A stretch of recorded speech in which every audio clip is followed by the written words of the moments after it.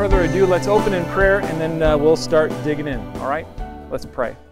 Our Father in heaven, we do thank you for allowing us to have this opportunity to come together as the men of this congregation. We pray your blessing upon our time together. We ask, Heavenly Father, that you will give to us wisdom and understanding and that you will bless our congregation. We thank you, Lord, for the varying ages of men that are here represented, for those that have served and those who have yet to serve. We pray, Lord, that you will use this in the life of our congregation to bless, edify, and strengthen us as a church so that we might continue to go forward and be edified by you, even as you, by your Spirit, lead and guide us into truth. And so, Father, we ask and pray your blessing upon our evening, that you will hear us for Christ's sake alone. Amen. Hey, Arian, come on in. There's some material back there. If you want to grab that, that would be fantastic. Basically what we're going to be doing here is I have a PowerPoint, and I'm going to hopefully use this to keep me on track. And not only hopefully will my notes keep me on track, but I have a clock right in front of me that tells me how much time I'm spending on each slide and how much time we have left. So I do have a clock, believe it or not. So you see me not looking at my watch. It's because it's staring right at me. Anyway, the reason why this all came about was because of the fact that within the consistory and also within the educational committee, we've noticed that there is an increasing decline in willing volunteers in the life of the church for service. Not even volunteers, broadly speaking, but specifically addressing the whole nature of offices. And so with this recognized decline in volunteers, we've been saying to ourselves, we need to do something. We need to address this and not just complain about it, but we need to actually address this and do something for this. Along with this, there was an increased burden or an increasing burden for educated volunteers. And again, I'm talking in the context of volunteers within the context of office bearers. And that there is a link between these two ideas, but that we develop a format for ongoing and increasing in-depth education. Because we believe that through an in-depth education, so that's why the room is set up as it is. For example, you'll note we're not just sitting at round tables, but it's very much like a room, a classroom type situation, so that we understand that this isn't just coffee klutzing time, even though we do have coffee and you have a klutz here, but that the purpose of this, though, is the fact that we are trying to be educated and that we have a burden and that we take this seriously, and so that even the environment in which we find ourselves is one of an educational nature. So you have a classroom curriculum, you have a workbook, you have your Bible, you have the Psalter hymnal, not because we necessarily plan on singing, that might not be a bad idea, but for the confessions that we have in the back. So that we understand that there is a link between education and even the willingness of volunteers. We're going to develop this in time, just trying to unfold this for you. So that we cultivate a leadership pool from which to nominate elders, deacons. Reverend Postman and I were just on a conference call this afternoon along with Jill, and we're looking at some church software. Those of you who are on council, that will be addressed soon enough. But it was interesting that he in going through different men of the congregation in a database and how you can keep track of the database and so on and so forth and the people in your church, one of the things that he brought up is like, if you have any kind of office bearer training class, you can mark that they've attended the office bearer training class or that they haven't, and what kind of classes that they've taken in the church and what kind of level of participation, so that you can form an aggregate list of all the men in your church that have taken said classes. And then he started developing, and this is just a guy from Ventura, California that we were talking to, very much talking about the very thing that we're hoping to do here, that we cultivate a leadership pool so that it's not just office bearers. And by the way, I'm impressed to see a number of the younger guys here. Thank you very much for showing up. But that we cultivate a leadership pool from which we begin to nominate elders and deacons, volunteers, quote unquote, so that we have educated and therefore then more apt to be willing volunteers, because you know what you're getting yourself into and you understand what's going to be involved, so that you're not in the deep end and you've never even had a swimming lesson in your entire life, which oftentimes is how it feels, I'm sure many of you would say, if you've come into office, you do feel very much like you're in the deep end. You're struggling to just come to grips with what the council or the consistory is dealing with, let alone the responsibilities that you have in the context of that.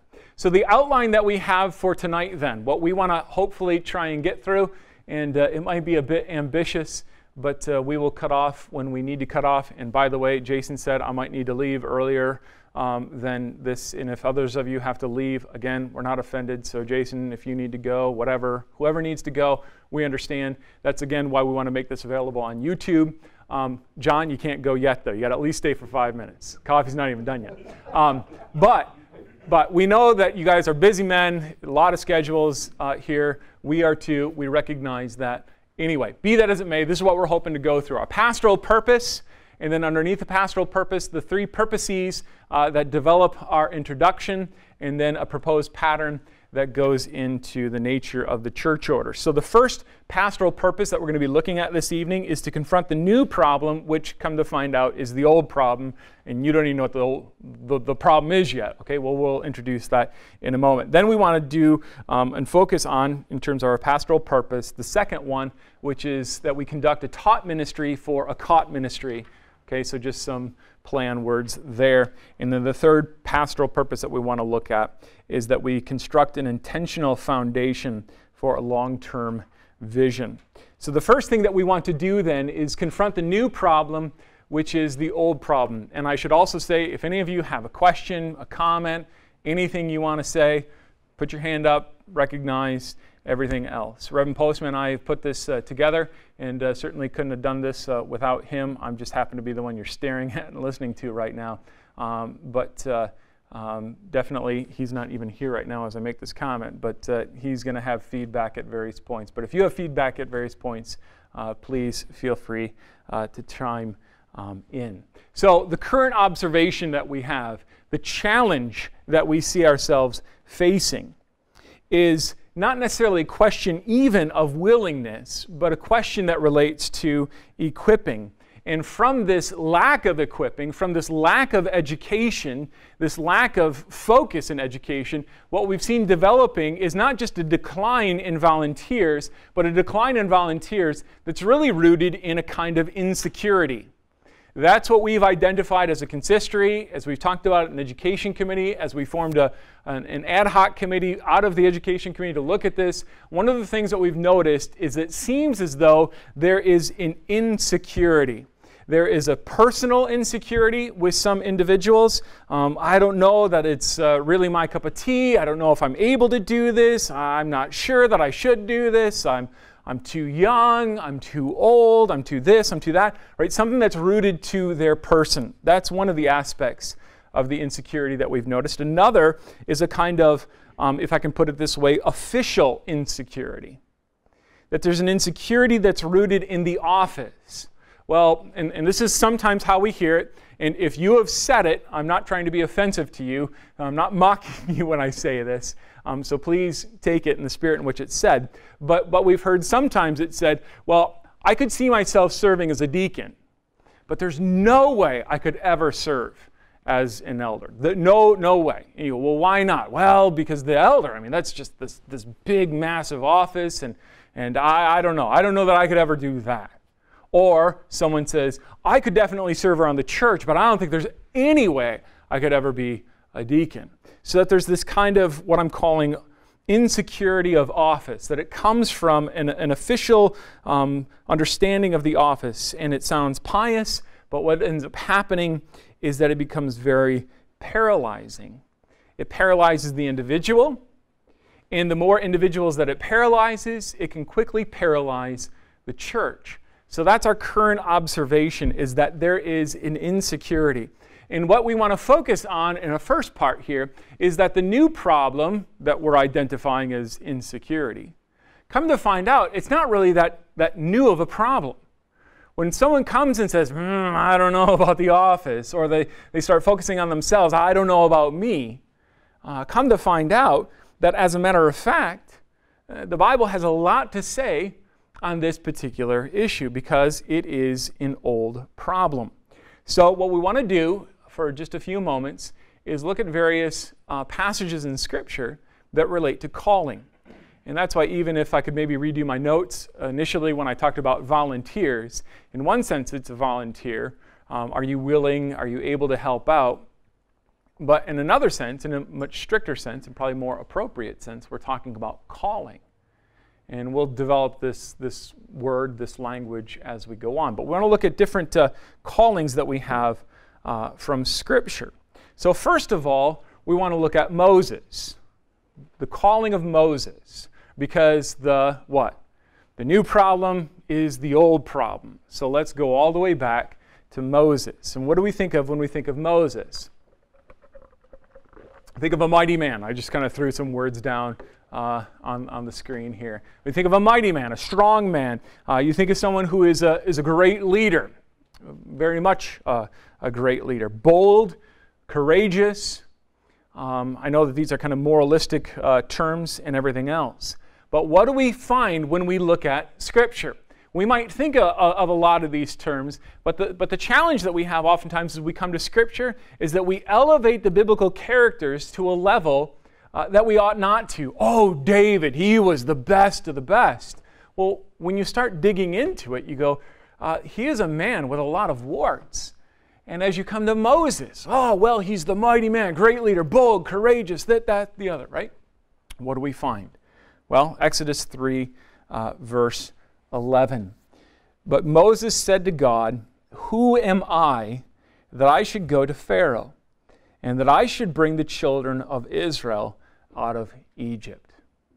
So what does he identify there? What's he saying the problem is?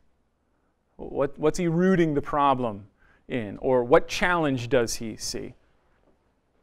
Go ahead, Steve.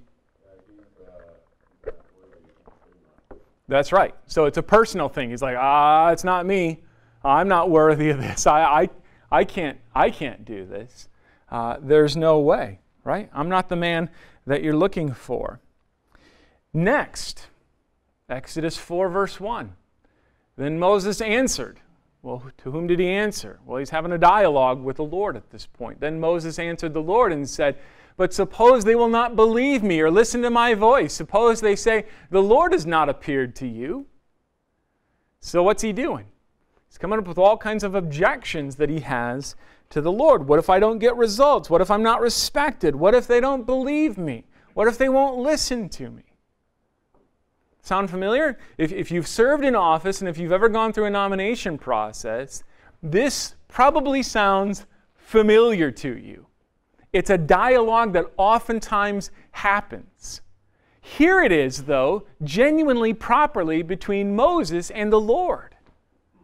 But God, what happens if they don't listen to me or believe me? Okay, keep going. Then Moses said to the Lord, why do we keep going? Well, because the dialogue keeps going.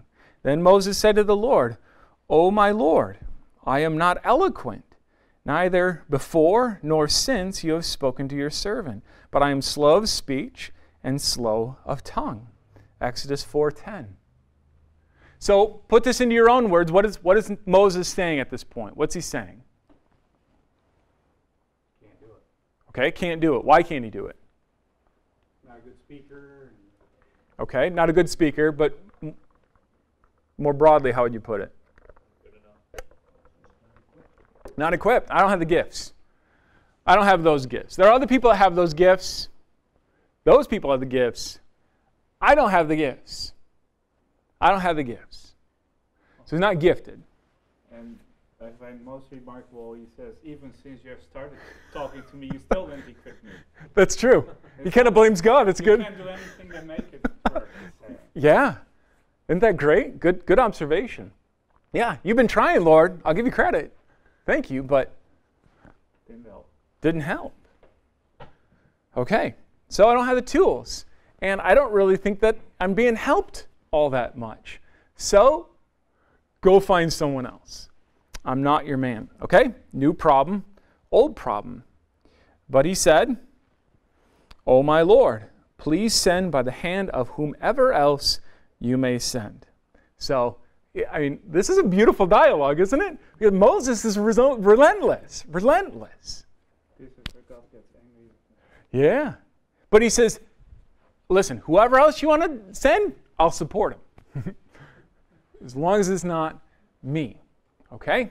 Moses is calling. Okay, next, let's go to Isaiah's calling. Because it'd be easy if we just said, well, it was just one guy, it's Moses.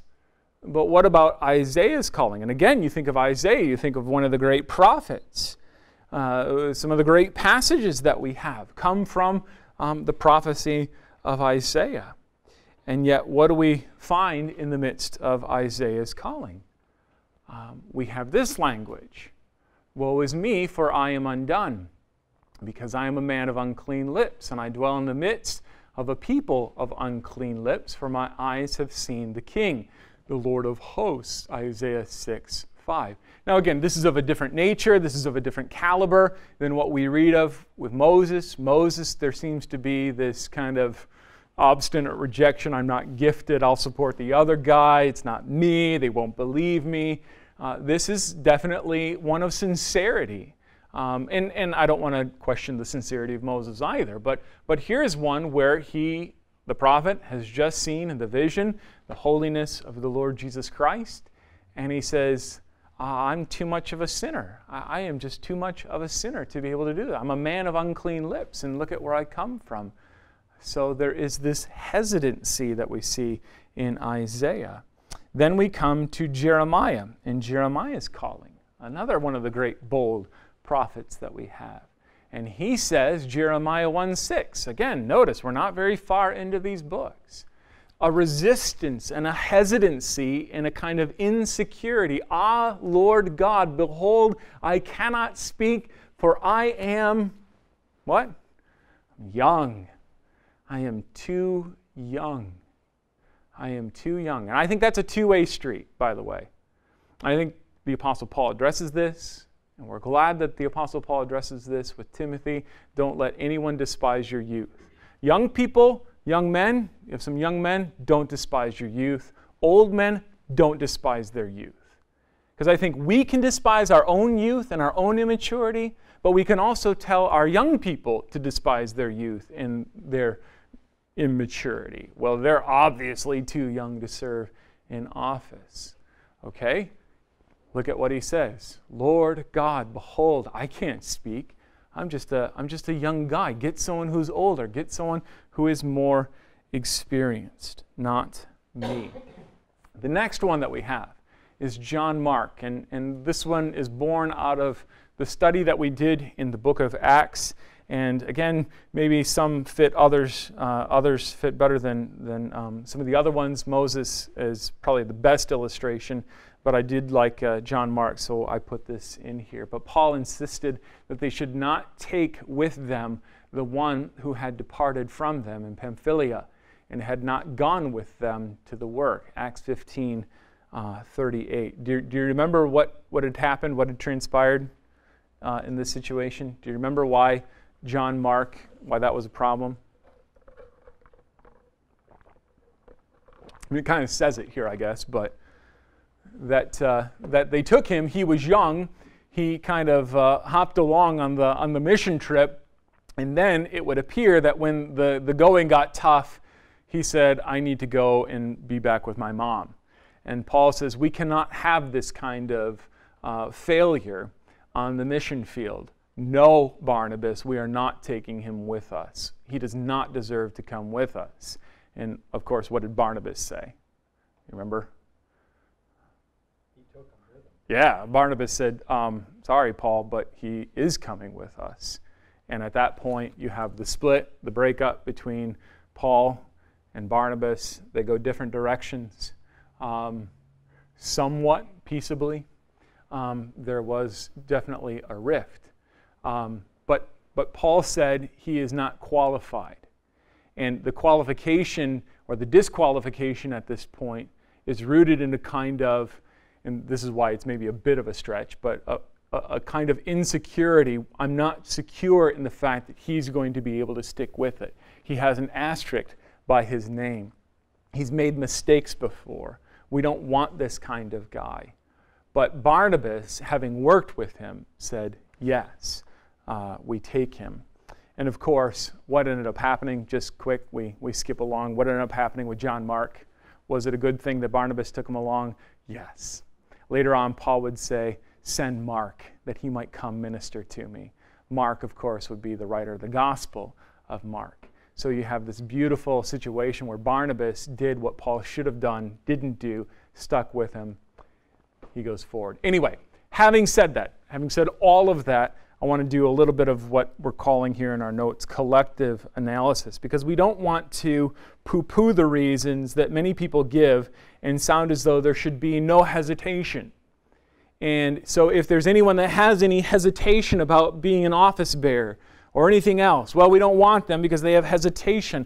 And so what I'm calling here the collective analysis, there should be a kind of hesitation in one sense before anyone entertains the idea of coming into office. Why? Because it is an awesome responsibility. I mean awesome in its more original sense, that it's that which should fill us with awe. It's awful. It's an awful responsibility. It is an awesome responsibility. Why is it that? Well, because of the fact of what it is, because of what it means. I forgot that I had this quote here. This is a quote that I found from the diary of Robert Murray McCheyne. As a matter of fact, I found it when I was probably about, 19 years old, 18 years old, somewhere in there. And I marked it, and I wrote in the notes to myself, memorize, and I didn't. And so here I am 41, and I still don't have it memorized, but I still remember it.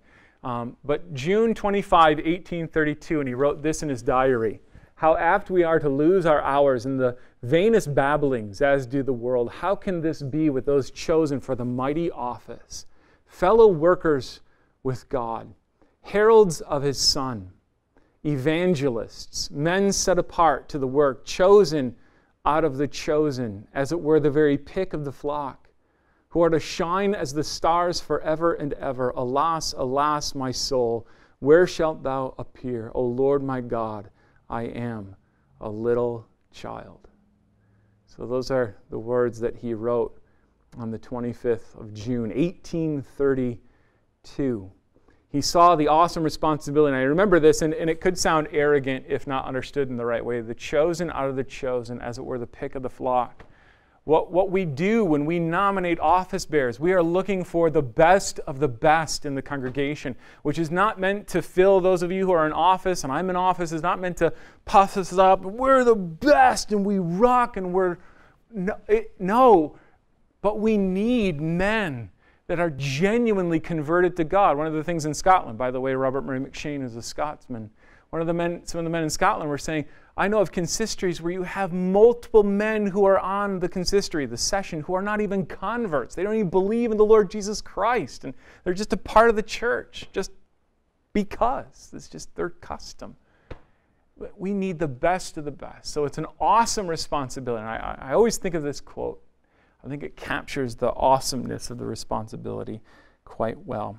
Why an awesome responsibility?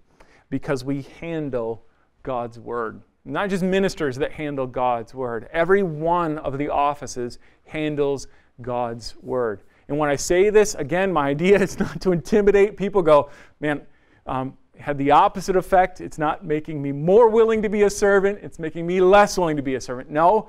Okay, let's be sober about what this is and then derive our strength in just a few moments. But let's be honest, we handle God's Word. The deacon handles God's Word.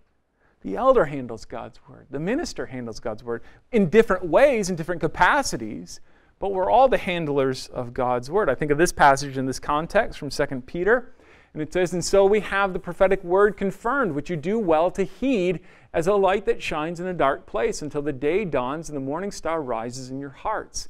Knowing this first, that no prophecy of Scripture is of any private interpretation, for prophecy never came by the will of man, but holy men of God spoke as they were moved by the Holy Spirit. Take heed as a light that shines in a dark place, that you recognize what it is that you're handling. You also recognize that it's not of any private interpretation, but rather that we are in a rich history and tradition. It's not just what I happen to think, right? But that God, go back to the word perspicuity from Sunday evening, but that God's Word is clear, and we bring that clear Word to God's people because that's the Word that we handle. And of course, then we bring God's Word. Not only do we handle it, we bring it. 2 Timothy 2:14.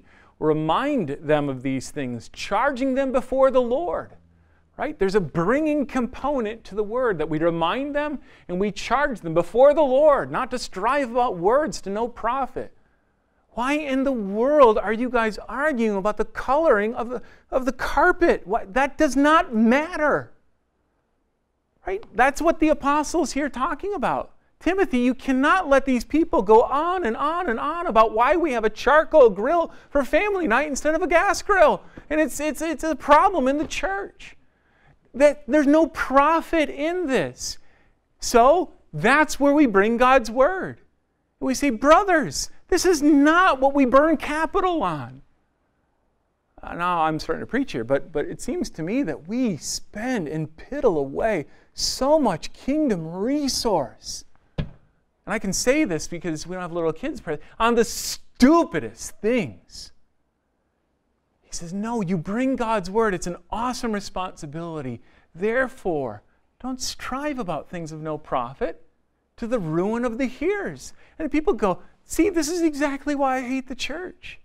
Exactly why I hate the church. Be diligent to present yourself approved to God, a worker who does not need to be ashamed, rightly dividing the word of truth. Again, it goes back to the fact you're not having a hobby horse. You're not riding that, but rather, there you go. You bring the word. Okay, we speak God's word. Maybe there's overlap. Obviously, these points they're not separate from each other. They're connected. You handle it to bring it. You bring it to what? To speak it. 2 Thessalonians 2:4. But as we have been approved by God to be entrusted with the gospel, even so we speak, not as pleasing men, but God who tests our hearts. So, that's how we speak the word. Even so, we speak. Which doesn't mean, by the way, that you know that you've spoken the word when you tick someone off.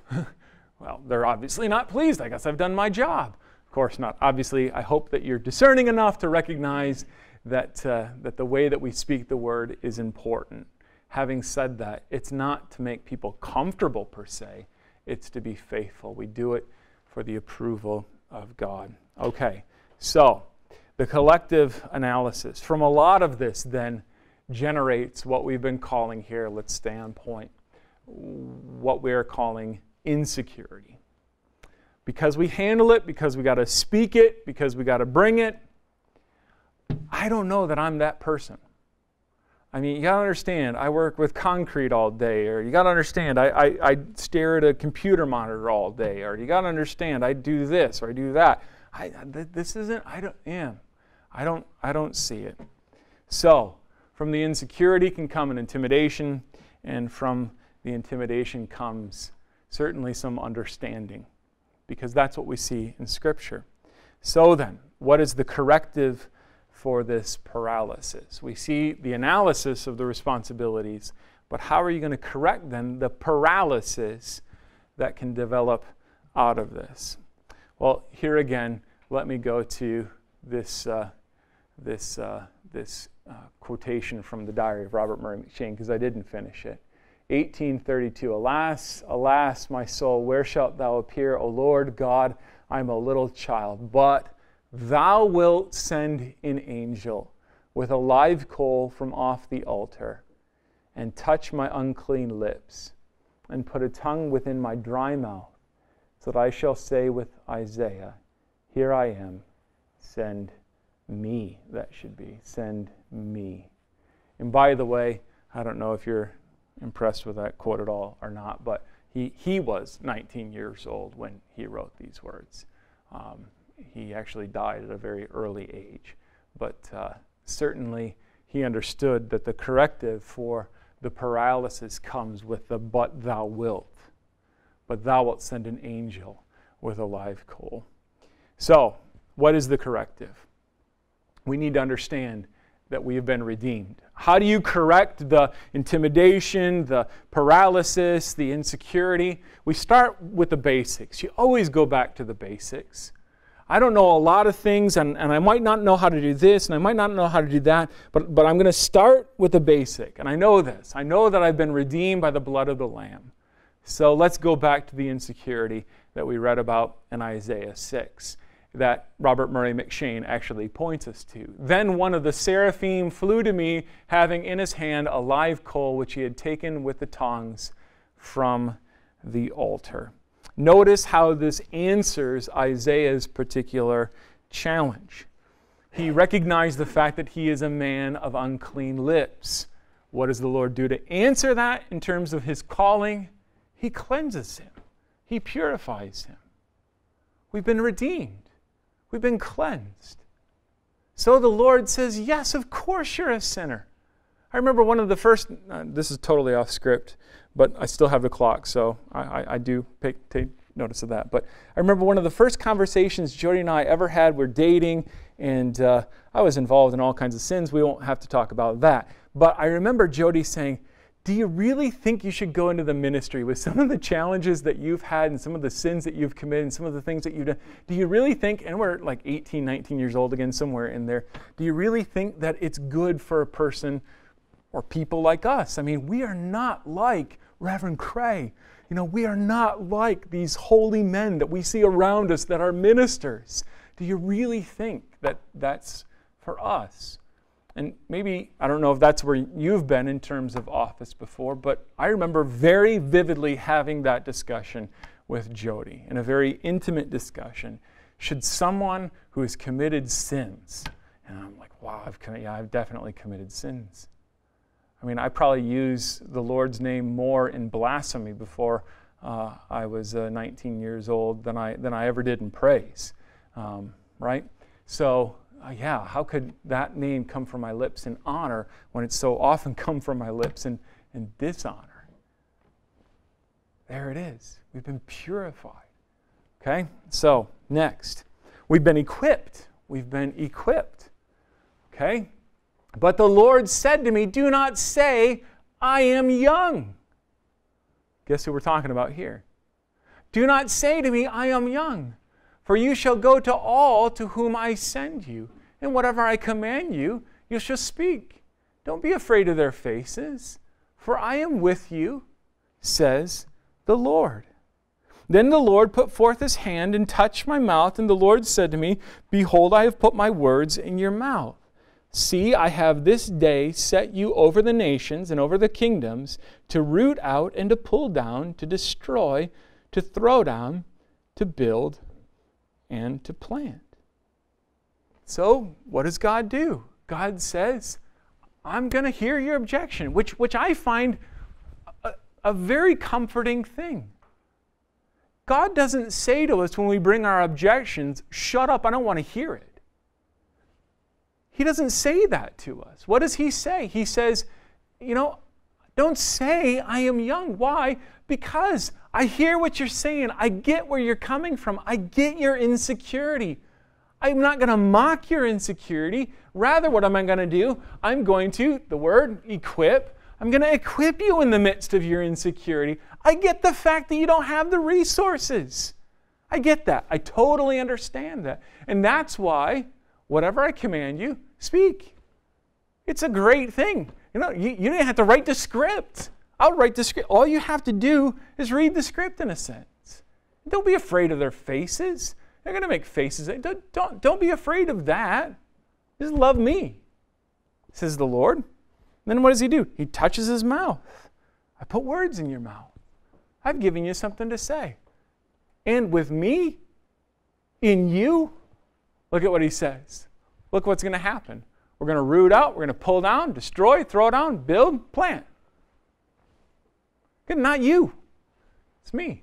Okay? You've been equipped. You will be trained. You will be trained. Here we go. Back to Exodus. Just reverse order here. Now you shall speak to him and put words in his mouth. And I will be with your mouth and with his mouth. And I will teach you what you shall do. So the Lord, here again, addresses Moses' concerns. I will teach you, and I'll continue to guide you. I will be with you, and I'm going to provide a helper for you. I'm going to provide you with Aaron, so that Aaron will be with you, and that it's not just you're now all on your own. That's what we're going to be looking at in the context of the plurality of elders, the plurality of deacons. the consistory, the council, you're not on your own. You're not flying solo. I will train you. I will equip you. I will be with you. And I will provide for you, even the people that you need to have around you. Okay? The next thing, okay? You must take up. Therefore, take up the whole armor of God. That's what the Lord provides for us. If we're going to correct the paralysis that we have, we need to do exactly what we're doing tonight. We need to put on the armor of God. We need to recognize we have guys that have legitimate insecurity issues. And I'm not mocking when I say that. That's a good thing, right? It's a good thing that you say, I don't know. Okay, fine, I get that. Then that means on the front end, we need to do a lot better job of equipping and training. That's why we have this. Therefore, take up the whole armor of God, that you may be able to withstand in the evil day. And having done all, to stand. Stand therefore, having girded your waist with truth. So you have put on that truth. You're girding your waist. Your pants are going to stay up, right? Because why? You've been girded about with the truth. Having put on the breastplate of righteousness, right? Before you go out there, gird yourself. Before you go out there, put on that breastplate. And having shod your feet with the preparation of the gospel of peace, above all, taking the shield of faith with which you will be able to quench all the fiery darts of the wicked one. So there you go. Confront the new problem, which is the old problem. The next thing that we're going to be looking at is that we conduct a taught ministry for a caught ministry. We're going to go a little bit quicker through some of these, not quite as detailed. But go ahead. The first part. You mentioned, we look for the best of the best. I wonder if some fear or insecurity comes from that idea. Isn't the purpose or the goal in looking for officers, isn't it more like you look for certain gifts, not necessarily for the most gifted, but for the one gifted with leadership? I mean, do we make a tally of who has the most gifts, or do we say we need this in the church, so this is going to be our elder, even though he may be weak in speaking and maybe we can... I mean, the best of the best makes a very unhealthy race. Yeah. Corinthians 12. Yeah. Right? I think what McShane is getting at there, and how I understand that in the context in which I quote it, is that a lot of times what ends up being said, and for those of you who've been in the council room, you can relate to this. Well, I know that he's not exactly the best, and I know that in an ideal situation we might not have him as an elder or a deacon, but we have 4 slots that we need to fill, so we got to fill them. That's the context in which or that's the context in which McShane's quote resonates, at least with me, is in that idea with that mentality. So I agree with you that, listen, not everyone is able to speak publicly, not everyone is able to do some of the more organizational things as well as other guys and everything else. I get that, I understand that. What we mean in terms of the best is that we look at the body of the church that we have through 1 Timothy 3, and that we're looking at the church through that and saying, we need qualified men that meet the best of the best, quote unquote, criteria of qualifications. Now we're going to be getting into the qualifications as we go along.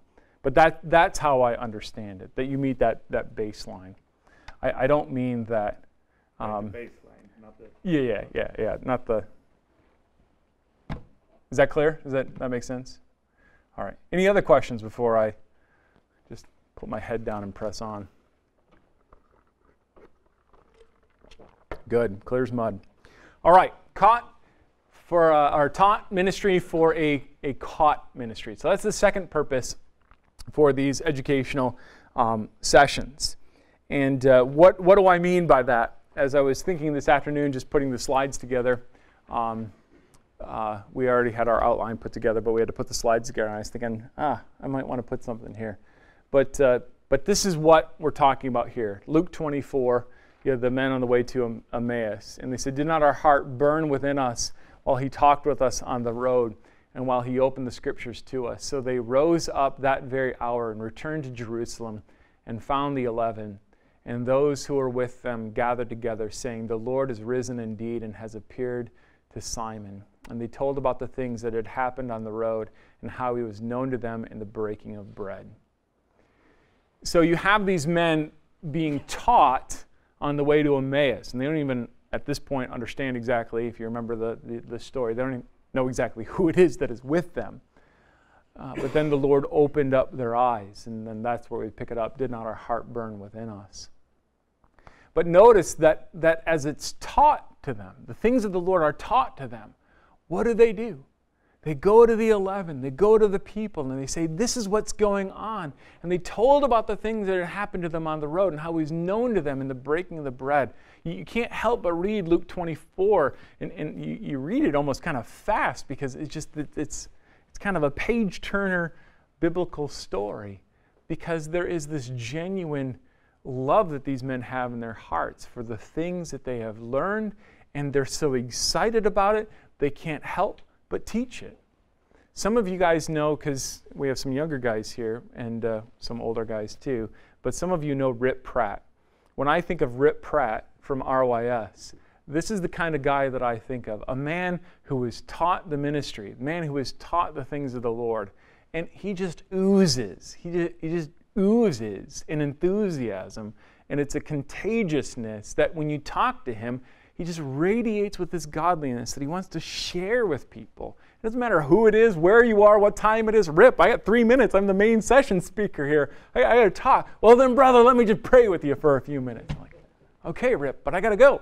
But anyway, if you don't know Rip, you have no idea what I'm talking about. But he is, we are certainly blessed to have him in our churches, are associated with our churches. Anyway, that's the kind of idea that we have here, and that's the purpose of this. And even though right now it might seem a bit academic and cold, we're hoping in the future we can have more discussion. We're just trying to lay a foundation here to have something to build on.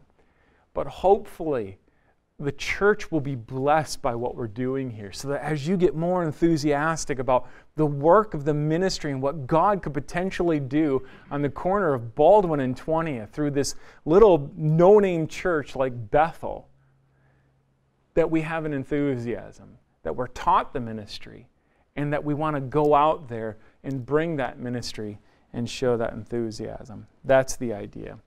So we are taught to teach. And that's what we read the biblical example is in 2 Timothy 2. "And the things that you have heard from me among many witnesses, commit these to faithful men who will be able to teach others also." It's a self-propagating ministry. So ideally, anyone who takes this class should be able to teach the next class, so that I can take the graduates from this class and we can learn something else, so we don't have to go through this again. So Randy's smiling. Randy's going to be the one to teach this class to the next group of guys, because we got a lot of guys who didn't show up tonight. So Randy gets, right? That's what Paul is saying. The things that I taught to you, commit to faithful men, so that they would be able to teach, and they'd be able to teach. When you think about the expansion of the early church, yes, of course, it's guided by the blessing of the Holy Spirit, but the Holy Spirit, as He used faithful men to actually sit down, take time, and go over these things. It's an amazing thing. The church spread like wildfire because the taught ministry is a caught ministry. That's what Scripture says. So, Paul says to young Timothy, this is what you got to do. Here's the pattern. Teach men, and so that they become teachers of men, and they become teachers of men. It starts going out. Beautiful thing. We are taught to teach. Being taught is simply part one. The idea is that this is ongoing task and function of those who have been taught, and then we teach to reach. That's the second thing. We teach to reach. 1 Thessalonians 4, verse 18. Therefore, comfort one another with these words. The idea is not just that we have a bunch of learned people, but that we act like Christ, and, according to Isaiah 40, we comfort God's people with God's comfort. Not our comfort, not what we think people should have for comfort, but God's comfort. Therefore, comfort one another with these words. What words? God's words. That's the challenge that you and I have as we go into the ministry. And the ministry being that of elder, deacon, pastor, right? That we comfort one another with the Word of God. Because as men, we can be morons sometimes. And we can go, well, I wouldn't need to be comforted if that's me, so I don't know why he needs to be comforted. That's why I didn't make the visit. Or I don't know why she's sniveling about this. I don't think it's that big of a deal. We don't first think about ourselves and what I would want in that situation. And because I'm a simplistic person, I wouldn't want anything. I wouldn't want to be visited at the hospital. I hate people seeing me in a hospital bed. Why would I want that? So I didn't do that. Therefore, comfort one another with these words. It's not interpreted through ourselves. It's interpreted through what God's Word is supposed to be to people. Christ present among them. That's what it is all about. So we need to stop thinking only in terms of ourselves and our needs, but rather think about the other person's needs. So we teach to reach. That's the idea that we have there. Therefore, comfort each other and edify one another, just as you also are doing. It's not the same passage, it's a different passage, but it's the same idea in the same epistle. Comfort each other, but also, he adds, edify one another. And you're doing it. That's what he says, just as you are also doing. You're doing it. Keep it up. That's what he's saying. Keep it up. Keep doing this. This is what it's all about, that you teach to reach, right? So that you're edifying. You're building people up. Because that's what the idea of the church is. We're building each other up. We're strengthening each other. So that people say, there is no way in the world I would ever not want to be a part of this. There's no way in the world I wouldn't want to invite my friend to this church. This is what this church is. This is what this church is about. They know each other and they love each other.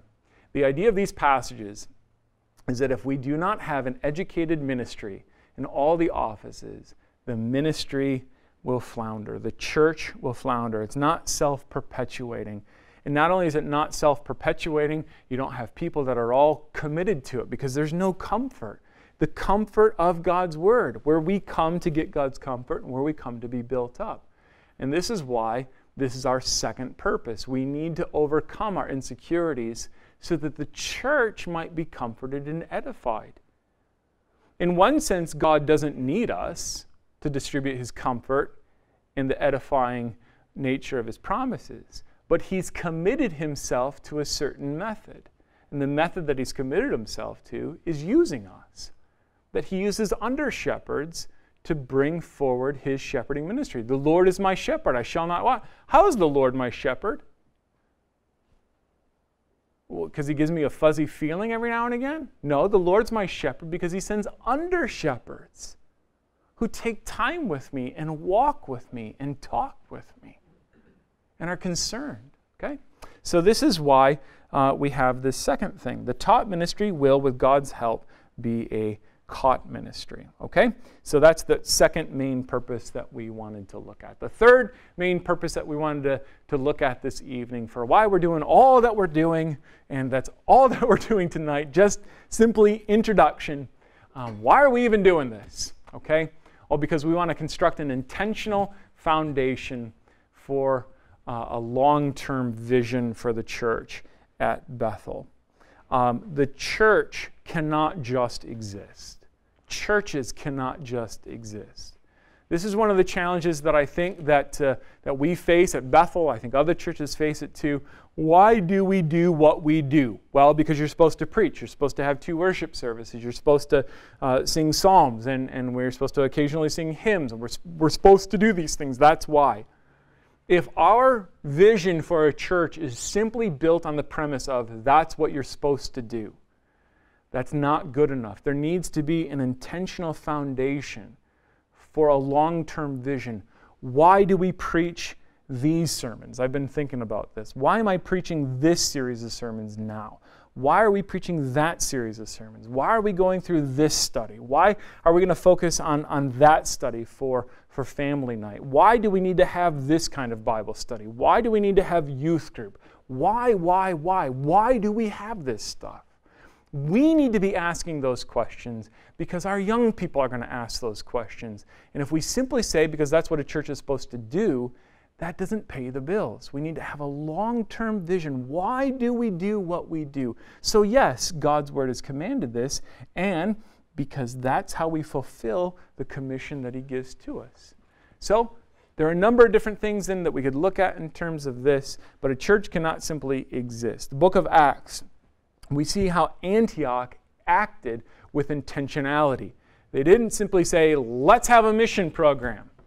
No, they acted with intentionality. They had a missionary, Paul, and from Paul, they sent him out, and he was sent out in a particular way, with a particular mentality, with an intentional vision for how the church is going to grow. Now, I won't preach the whole series on the book of Acts again, but, right, Paul traveled with intentionality. Christ gave an organized program of outreach to the church. It wasn't just go and do something, go and make disciples.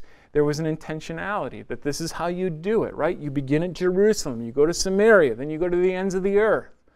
How are we living with an intentionality in terms of the things that we do? Think of a tree in this sense. I think that's in your notes there. Think of a tree in that sense. There are to the tree, right? There are many roots. And so to the many roots of the one tree, right, we have a leadership vision. All right, how are we going to perpetuate ministry in the church? How are we going to perpetuate leadership? How are we going to perpetuate leadership? It's funny, kind of a side note here, but I was talking recently about someone about the organ. I happen to be on the music committee of our church, and boy, man, we don't have a lot of people in organ lessons right now, right? So if we don't do something, it won't be long, and we're just going to go, well, that's a nice organ, but we only play the piano. I'm not saying that that's the worst thing in the world or anything else, but I'm saying if you want to keep something going, you need to invest in it. If you're going to invest in it, then you need to pull some people aside and say, listen, if we need to pay for lessons, then we need to pay for lessons or whatever we need to do. But if we want to perpetuate this, you better start thinking about it because it's not going to just happen. You need to perpetuate it, right? Okay, leadership vision. What kind of leadership vision do we have? What kind of active role are we developing? So we have a class once a year. Is that what we want? Is that what's going to perpetuate our vision? Well, I don't know. What kind of leadership do we want in our church? Well, I don't know. We've never even talked about that. We just have elders, and then we just have deacons, and then we just do church, and it's always happened. It's always worked out. I don't know. Well, it's not always going to work out. What are we doing? How are we thinking about this?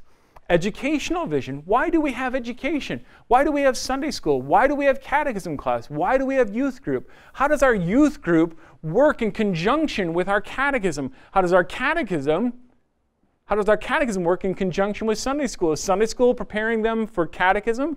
And then what's catechism preparing them for? What about profession of faith? Where does that fit in? Dan, we were talking about that earlier before, right? Profession of faith, and how does this all work?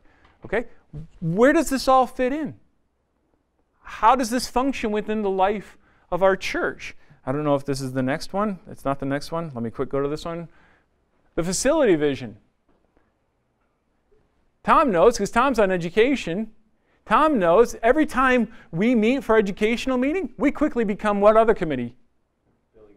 Building and Grounds Committee. Every time, without fail, we become Building and Grounds Committee because we go, yeah, but if we do that, boy, it would really be nice if we had a room so we could set up tables like this with a machine and a screen so we can actually do this kind of thing, but we don't have that. But man, that would be helpful. And boy, you know what we need for our young people in our youth group? We have nowhere to go.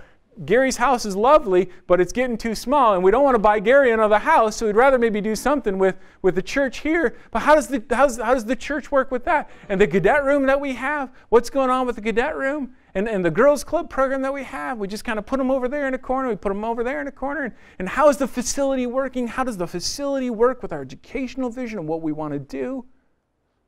And how does that meet with our congregational vision? too often, things in the life of the church become ad hoc. It just happens. Well, why does it just happen? Where do we want to be in 5 years? I don't know, but I hope God's with us. Well, I do too, but are we thinking? Are we planning? Are we just waiting for it to passively happen? Right? To construct an intentional foundation. Why are we doing this? Why this discussion? Why the men, the leadership of the church? Why do we sit down like this? Because I think it's good to have these talks. Now, we have so much other stuff, we're not going to be able to get to this, but I want to at least tantalize you with the prospect of having these discussions, because we got a lot of other basics we need to do. But we got a lot of different roots that we can talk about, because all these roots come together and do what? The many roots make one tree. And it's through the many roots that the tree stands, and it stands tall, and that it's able to grow. It's able to withstand. It stands and withstands, and it's able to grow. When you have a healthy root system, only then is that one singular tree able to grow, stand, and withstand the various things that come upon it. He shall be, and I know that this is Psalm 1, it's speaking of the individual here, but we can think of this perhaps in terms of the church then as well. He shall be like a tree planted by the rivers of water that brings forth its fruit in its season, whose leaf also shall not wither, and whatever he does shall prosper. Well, the question is, how's he going to get to the water? How does the tree get to the water? Through the roots, and through the roots come the fruits. So this intentional long-term vision that we develop an understanding of the church that leads us to think and reflect on why do we do what we do? Why do we have, from a facility standpoint even, why do we have what we have? How are we growing and developing as a congregation? That's why Education Committee, that's why we have this family conference. This is our feeble attempt in a sense. It's not a feeble thing, but it's a feeble attempt to start saying, congregation, we need to start thinking in terms of the generational commitment to our church so that we can grow this and establish this. All right, that brings me to our proposed pattern, and that was the second thing that we're going to look at this evening. So that brings us to 8 o'clock on the nose, by the way. 8 o'clock in 30 seconds. So let's break there. First, are there any questions? Any questions? Any feedback? Although I just said let's break, so any question you just had, you totally chucked at the prospect of getting hot coffee in a hot room. Anyway, Gary, is your hand partially up, or you're just... No. You're just tired. You're bored. How's it working out for you? Not very well. There was one chair that was cracked right in the middle, and when you sit in it, it opened up. Then when you stand up, it pinches. So as a ministry to you all, I took that one out. I hid it somewhere among you. Okay, any questions you guys have? Anything? Okay, otherwise, go ahead, grab some coffee. Let's come back in about 3 minutes, and the next section that we have doesn't take near as long.